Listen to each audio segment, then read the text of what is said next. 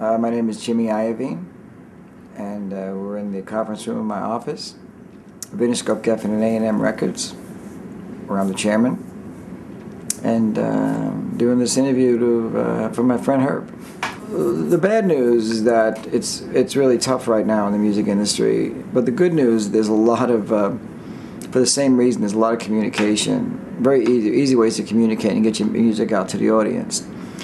And there's a lot of great technology and to be able to help you create your music and get it on some form of digital form, so you can upload it to the internet, different sites, or hand out CDs at shows and stuff. But the most important thing is that you learn your craft.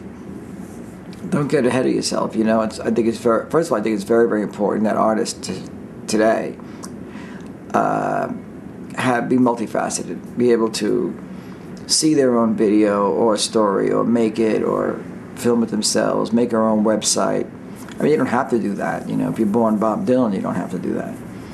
But I think having a wide view of media and everything that's going on is really, really important. It's a real asset. You don't have to do it, but it's a real asset to have. So I would but on the other hand, you really have to, if you're in a band, make sure that somebody in the band or a group of the people in the band can write and really write and be very tough on the songs. And if you can't, then likelihood is if the band can't write, then likelihood is maybe you don't have the right combination of guys or girls or whatever. So the song thing is very, very important. And I would also say try to be unique and try to be different. Everybody today, if you put on like alternative radio, the guitars sound exactly the same. It's like a lot of people blame the record companies for that, but it's got nothing to do with the record companies. It's got to do with the lack of imagination that we're going through right now in certain areas of music. And kids think that they're supposed to copy things on television or on the internet, and that's how they're going to get successful. Well, the best way to be successful is to have it influence you or make up your own thing. 100 different ways, wherever it comes from. If it's MySpace or somebody brings in an artist or a friend of another artist, it can come from anywhere. This company's very agile and very light on its feet. And it's not hard to get a record deal here. It's just that the heat has to come with it. It's got to be really, really good, or someone has to believe it's really, really good. Personally, I look for something original, something different, something that is where the songs are there, but the spirit is also there. And to find people that are unique and special. Well, I mean, I believe that people want all the music and they want access to all the music, whether it's download or subscription, and there's also a lot of talk about advertising models or a combination of. But I believe that, I think that people really want access to all the music, be able to have great editorial, though.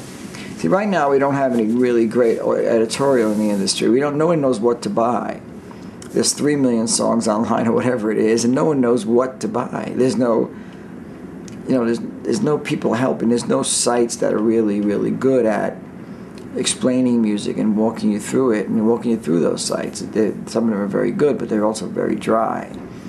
So I think an environment, the right sort of subscription, for lack of a better word, but where you get all the music and you can pretty much do what you want to do with it. Where you get all the music is at your disposal, and you can make lists or trade lists with your friends or different things like that. I think that's going to be really important in the next couple of years. CDs are disintegrating, and I've always said this: we have to make more revenues from the work that we do, and we have to increase the opportunities for the artists as well. So when you start out with a new artist, you restructure the way the relationship is, and then when the new model does hit, which should be soon, when we get going on it, I think it's really going to be good. I think that people like service. So I think you'll be selling a service as much as you are anything else. Something that makes things easy for people, easy for a family to get music and wire through their house or put it in their car, or tells you what to buy, helps you with what to buy rather. So I mean, the CD going away. I mean, we're still at tons of CDs being sold, but we all know where it's going. But that's just a transition to something else, you know. I mean, the sales are down right now, you know. But that's because it's been very hard to figure out a way to make that transition. I think that the record industry has been slow on the uptake for a bit, you know. But it's not as easy as it looks. Well, I believe it's service. I think that we have to, on the actual music side alone, not touring or anything like that, just on the music side, I think we have to really, this business was never had a relationship with its customer. It never has. I think we need to have that now, a direct relationship, and I think that we need to service them. And that will turn the tide of something as simple as that. Let's say we had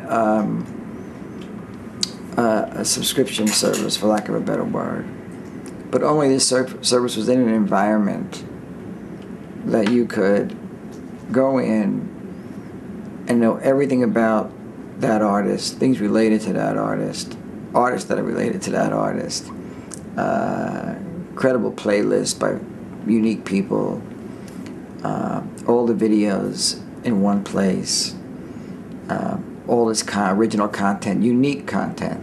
Like, artists make a lot of records around this place. Feed them, put the music out every month. People are interested in that, you know. So just keep building the service to where it's really good, and I think that'll. I think that's one of the things that can turn the tide. You know, there are many things that are more complicated about all this, but the bottom line to me is get the music, marry it with technology, and make the service incredible.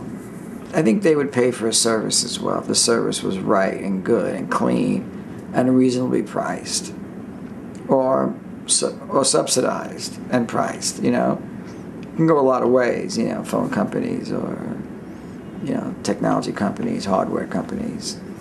There's a lot of ways to do it. And remember, whoever has the content in the end, the unique content, especially music. The reason why music is in trouble on the internet is because it's the best app, because it flows through that thing like water. So that's going to really help the record industry in the end. Because if you look at some of these big companies, what they're paying a lot of their bandwidth is like there's kids watching videos, music videos. So if we make them unique to certain big, you know, cable companies or online companies or technology companies, we advantage people. It's really going to be very, our license will be very valuable. And, you know, kids may be willing to steal music, but corporations are becoming less and less because they have a lot more to lose. Well, you know, the record industry has for a very long time really missed the opportunity on advertising. I mean, we're the only people in the world that gives away the content, someone else advertises around it, and we call it promotion. Now that is just naive. It's silly. So these things happening, in the end, will be a good thing because it's forcing everybody to think like businessmen. Say, okay, what are we doing? How can we give our content away and call it promotion? It's really a silly thing. People that give their music away, usually either a young band that no one knows. If older musicians are giving their music away, it's usually because no one else even wants to steal it. You know, I mean, you put one out song by somebody wants on the internet that they want, and everybody in the world will have it in 5 minutes. You don't need to give them away. I mean, if you want to, you can, but that's a fly on an elephant's butt of what the people you reach, you know. hopefully those people know your music and they like you because they're there. You know, you're touching them somehow. So I don't think that's. I mean, if it's giving it away for advertising, I mean, I don't know. Someone's got to pay for it. You know. I mean, unless everybody wants all the music in the world to be free, which is, I guess, communism or something. I don't know. I was one of those guys called in the big record companies a big bad wolf for 18 years as a record producer. What happens is, you make a record, you sit in the studio, and you kill yourself. It is so hard, and you're doing the best you can, and you really think you've created, you know, Sgt. Pepper. When in fact you didn't.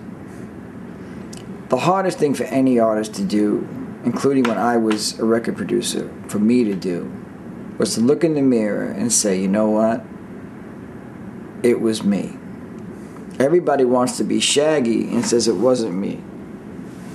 But the fact is that sometimes it is the record company, and a lot of times it's the artist. But the artist, simply by what they're called, artist, they get a voice like that, and it's a very easy target. My album was great. It wasn't me. It was that building, you know. And you know, what can you do about that? So it's over the years, it's eaten away. Now some of it's valid. In the early days of the record business, people weren't getting paid and all this other stuff, whatever.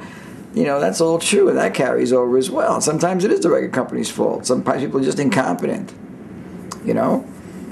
But a lot of times it's the music, stupid. Right now, some of these guys in urban pop music and hip hop are brilliant. You know, Pharrell, Timbaland, Dr. Dre, you know, Akon. These guys, all guys are really, Will.i.am, all really talented guys. They do it all. They can write it, produce it, you know, make the drums. They play, you know, they can do it. They could do anything. But I think what a great producer is somebody who is born or real strong combination of natural talent and learned ability to feel what excites and can move popular culture and helps guide people to that end. It's about moving. It's the real goal for all of us is to move popular culture. That's what we're trying to do.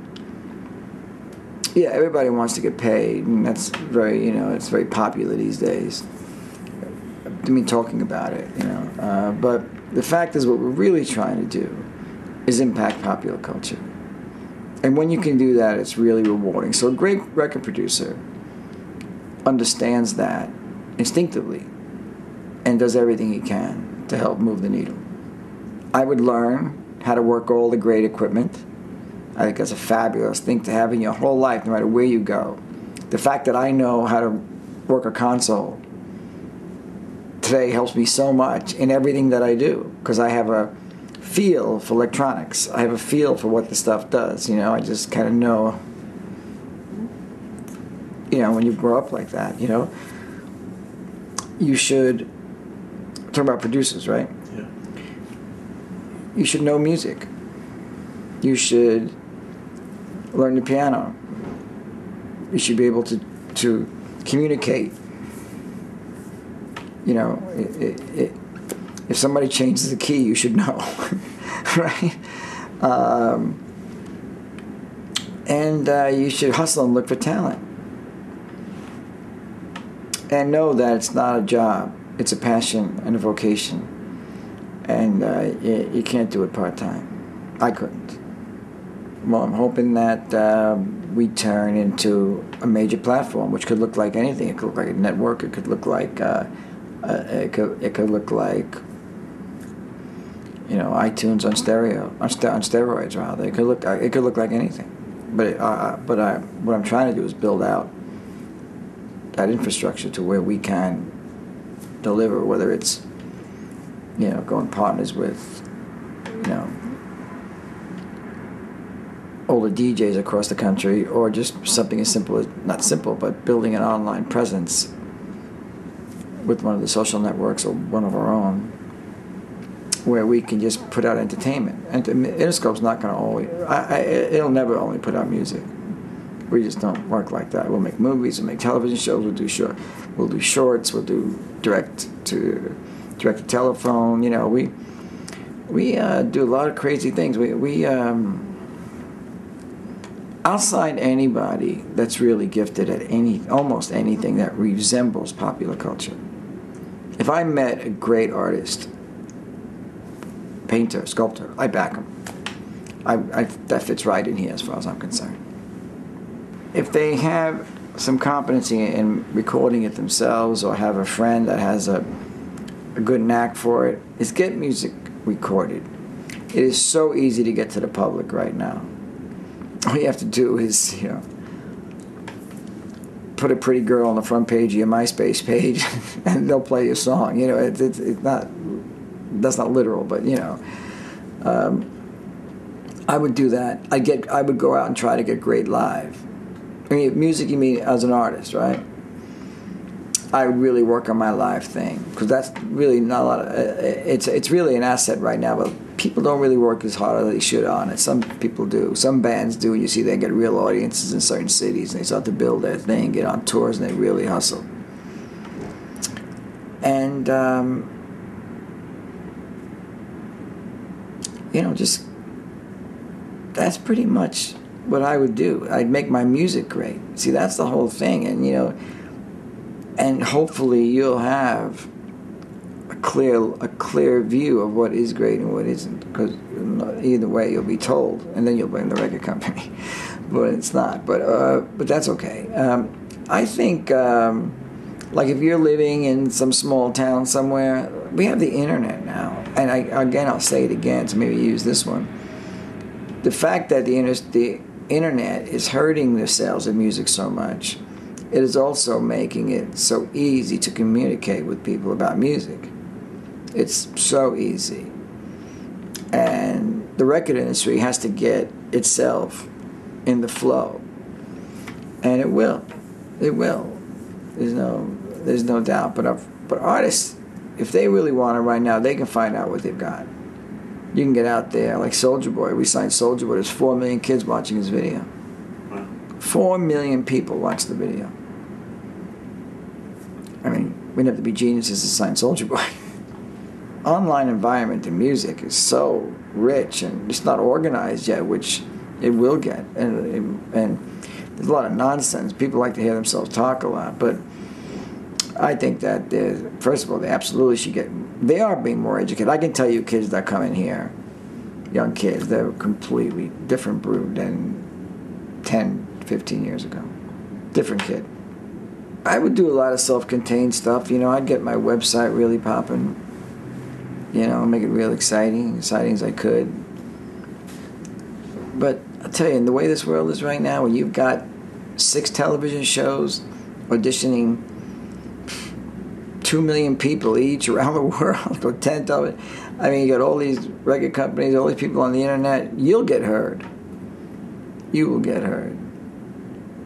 You know? And it's a tough game. A lot of people, you have to keep your music solid and pure. It's really hard to get through the maze. But just believe in yourself. Whatever it is, there'll be someone who's going to organize it and put it together, and that'll be called a record company.